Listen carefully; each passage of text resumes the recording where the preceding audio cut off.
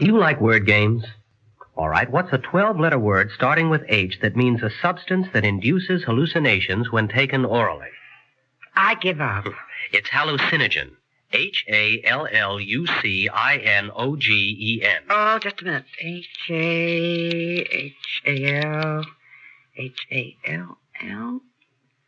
I don't find any such word in the dictionary. No, and you won't unless you have the very latest dictionary. And even the dictionary definition doesn't tell us very much about hallucinogens. Something new and strange to most of us. They open the door to worlds most of us never knew existed. Sometimes quite wonderful, close to heaven. And sometimes a worse hell than any mad artist ever dreamed of.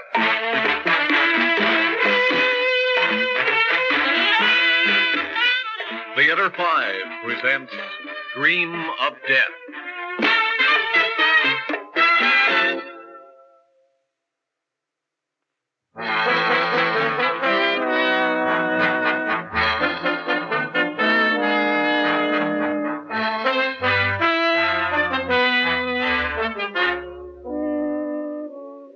It was late, after 5, when I got out to the plant, and for some reason when I saw it, it scared me.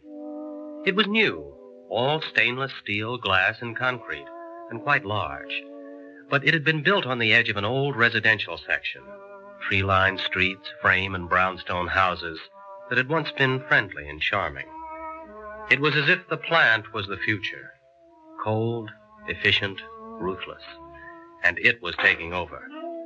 I found the research building and went in to keep my appointment with Dr. Dietrich. What do you think a hallucinogen is?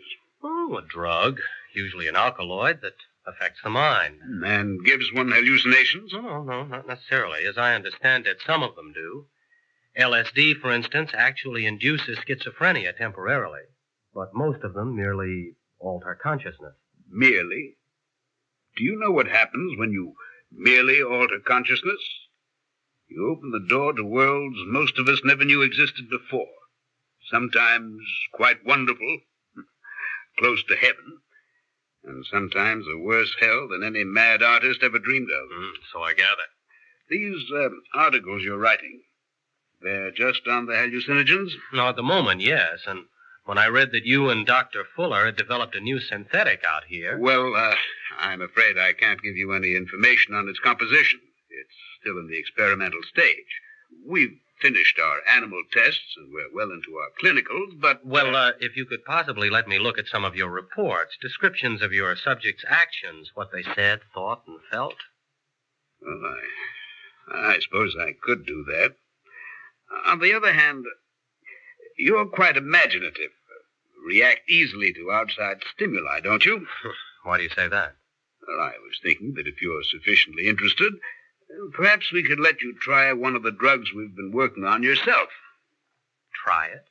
Oh, wouldn't that be the best way to describe its effects, if you actually experienced them? Well, I suppose it would. I hadn't thought of it. The idea's a little frightening, but... All right, Doctor, if you're willing. Well, I think it can be arranged. I'll have to... Oh, sorry, I didn't know you had anyone in here. It's all right. Alan Benson, Dr. Fuller. How do you do? How do you do? I'd like to talk to you, Arnold. If this is a bad time... Oh, it's a good time.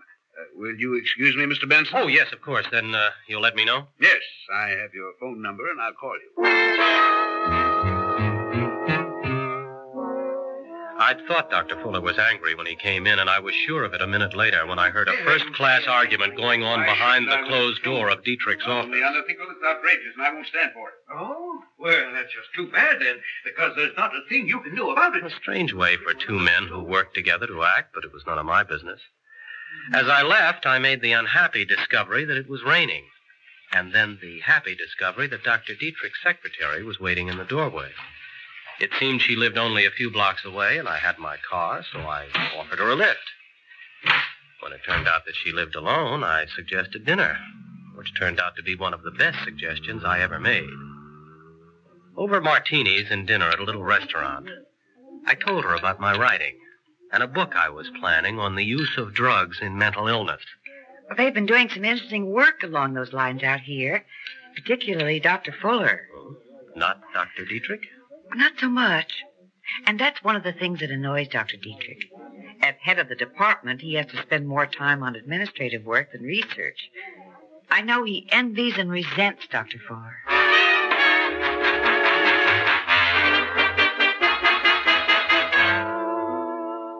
Maybe it was the coziness of the restaurant on a cold, rainy night, but we were soon on a first-name basis. Sarah and Alan, and telling each other all about ourselves. She was working at the laboratory while studying for her master's degree in psychology and was interested in my research. When we left, we knew we'd see each other again, and it turned out to be sooner than I'd hoped.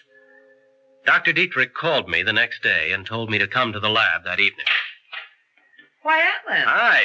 You seem surprised to see me. Didn't Dietrich tell you I was coming? No, he didn't. Well, he called me, said that he and Fuller were free this evening and that this might be a good time for me to take the drug. Take it? Yeah. I didn't know you were actually going to take it. Oh, yeah, I am. Well, I don't imagine you'll still be here when I come up. Oh, no, I'll be leaving in a few minutes. Well, I really did enjoy last night. And if I come through this in one piece... Oh, what do you mean, if? Well, I'm just playing it safe. Can I phone you tomorrow? Of course. I'd like that. Like it very much.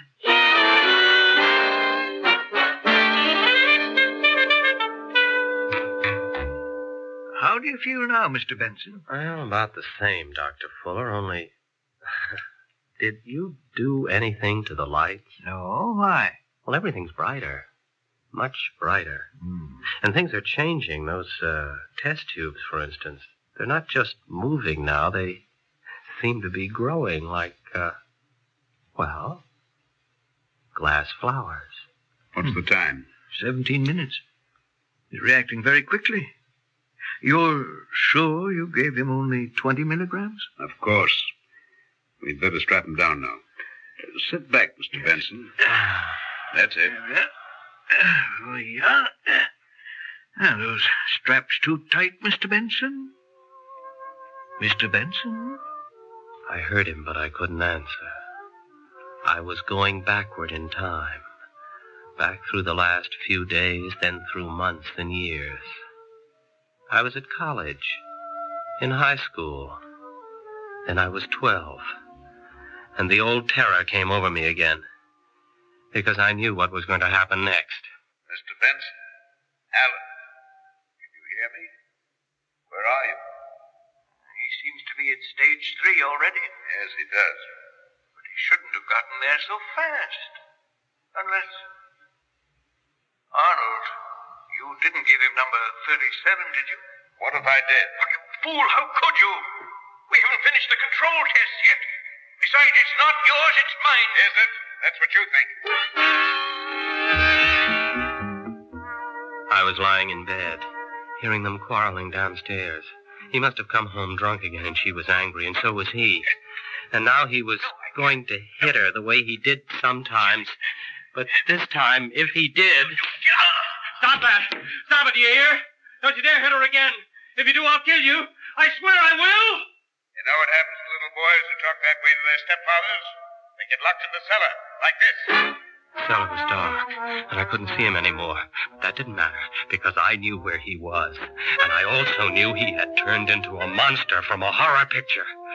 Crouching down, I felt something, a piece of pipe on the floor. Then, as he came at me, I hit out! He was laughing at me. He kept swinging, hearing the jars of preserves on the shelves smashing. Then I tripped, started to fall down. When I came to, I was lying on the floor, and there was a length of pipe in my hand. I seemed to be in some kind of a laboratory that was turning around slowly. What was I doing in a laboratory?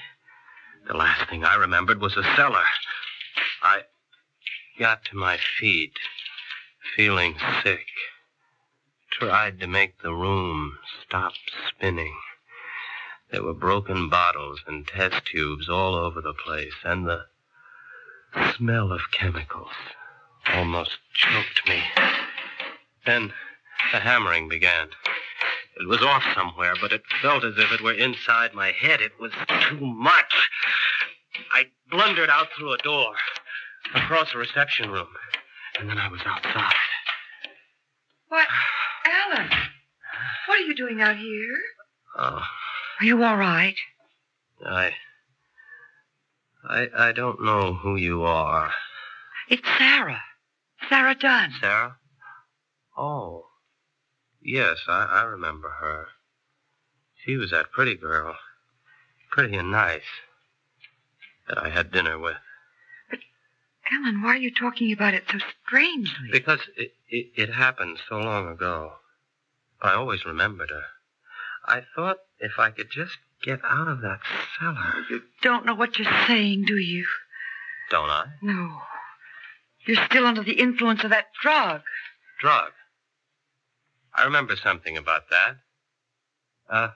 There were 2 doctors. Yes, and they must be wondering where you've gone. Here, give me your arm. We'll go back in there. No, take me someplace where I can lie down until everything stops going around this way. Can you walk?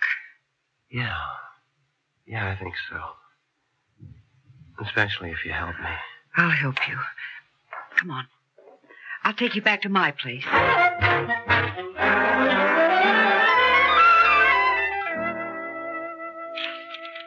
You feeling better now? Yeah, a little. What are you doing? I'm calling the lab. I want to tell them you're here.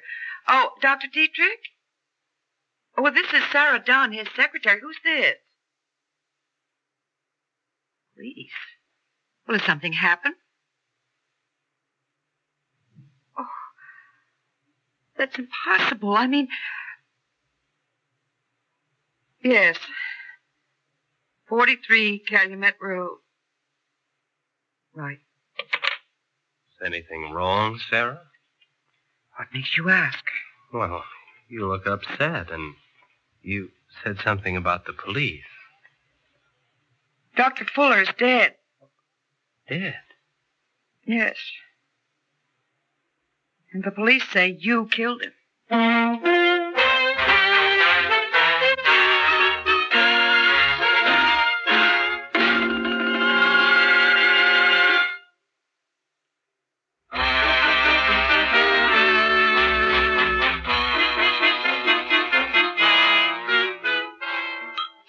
Here, Alan, drink this.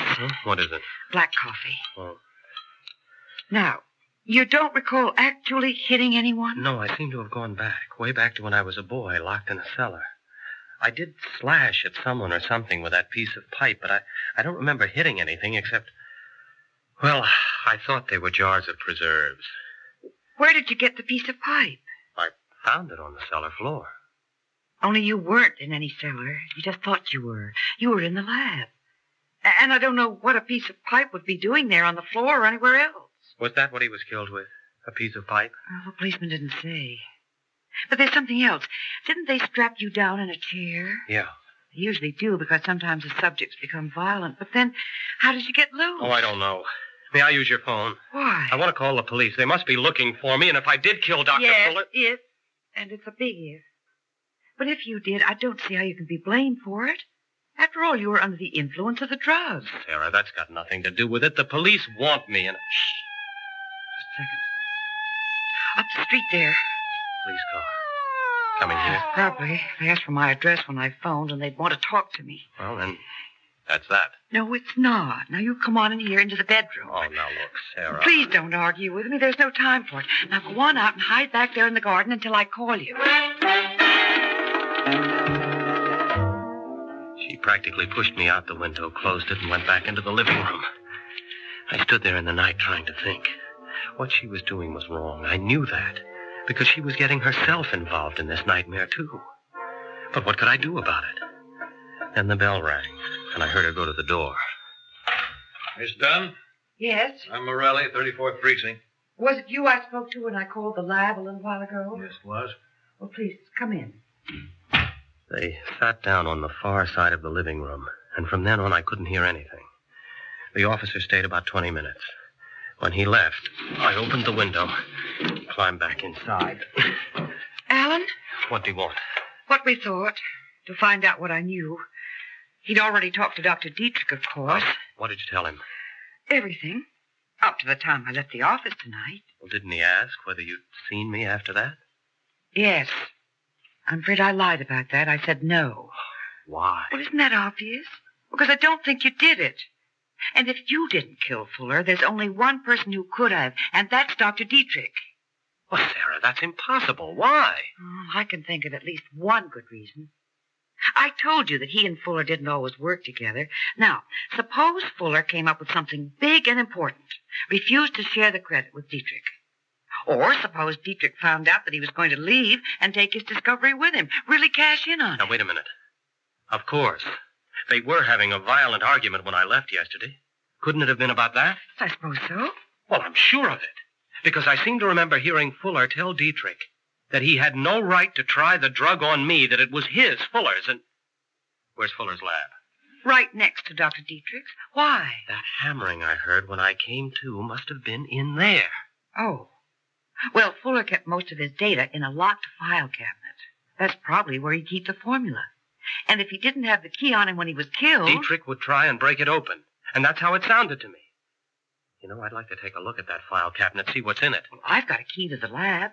And the police aren't going to stay there all night. If we went over there about 2 or 3 in the morning... Now, wait a minute, Sarah. Now, save your breath. I'm in on this, too, now. And I'm going over there with you. She woke me at about 2. We slipped out of the house, walked over to the plant. I had a flashlight in my car. I took that and a jack handle, and we went inside, into Fuller's laboratory. The file cabinet's over here. Mm-hmm. Well, it's still locked, but someone's been working on it. There are dents all around the lock. Can you open it? Yeah, I think so. Here, hold the flash. There we are. Now, how would it be filed? Well, they called it Polytran. Uh-huh. And the last formula they worked on together was number 23. Oh? Well, here's 24, and so on, up to number 37. Let's take a look at that. Well? Yeah, this could be it. Look, here's an envelope with a notarized statement attached. On this day, Dr. Mark Fuller sealed this envelope in my presence. Put your hands up, please, both of you. Dr. Dietrich! I'll take that envelope, Benson. Throw it to me. Thanks. Why are you looking at me that way, Miss Dunn? Because I still can't believe that you'd do such a thing. You're talking about Fuller? Yes, it was unfortunate. If the formula proves as valuable as I hoped, there would have been more than enough in it for both of us. But he wanted to keep it all for himself, so... So you killed him? As I said, it was unfortunate. But what's even more unfortunate is that you didn't leave things alone, Benson. You never would have been indicted for the killing. I'd have testified for you. Explained that you'd done it while under the influence of the drug. Now, of course, I'll have to kill you, too. You'll never get away with it, Dietrich. Won't I? I came back to the lab, suspecting you might return here, and you had. You were still under the drug's influence, violent, homicidal. You attacked me, and I killed you in self-defense. And what about me? That's no great problem, Miss Dunn. Mr. Benson killed you under the influence of the drug, of course. Your body will be found right here next to his. After all, they can try me for only one murder. And if I let you go, they're bound to get me for Fuller's, so... I'll take that gun, Doctor. What? Morelli. That's right. I said I'd take that gun. Okay. Get over there against the wall. Officer, I don't think I've ever been so glad to see anyone in my life. Only what brought you over here? You did. I had a feeling you weren't telling me everything you knew when I was over at your place. So I kept an eye on it. When you and Benson left to come over here, I followed you. Well, then, you heard what Dr. Dietrich said. I heard. And it explains a lot of things that didn't make sense before. Well, you're in the clear now, Benson. You're a very lucky guy. Oh, you think so? What do you mean? How would you like to have thought for quite a few hours that you were a murderer? You see, Lieutenant, I believed I was.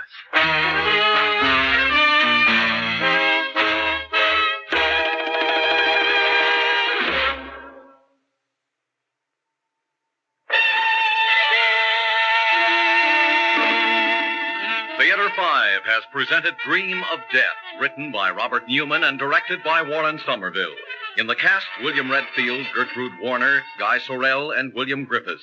Audio engineer Bill Sandreuter, sound technician Ed Blaney. Script editor Jack C. Wilson. Original music by Alexander Vlastotsenko. Orchestra under the direction of Glenn Osser. Executive producer for Theater 5, Edward A. Byron. We invite your comments. Write to Theater 5, New York 23, New York. This is Fred Foy speaking. This has been an ABC Radio Network production.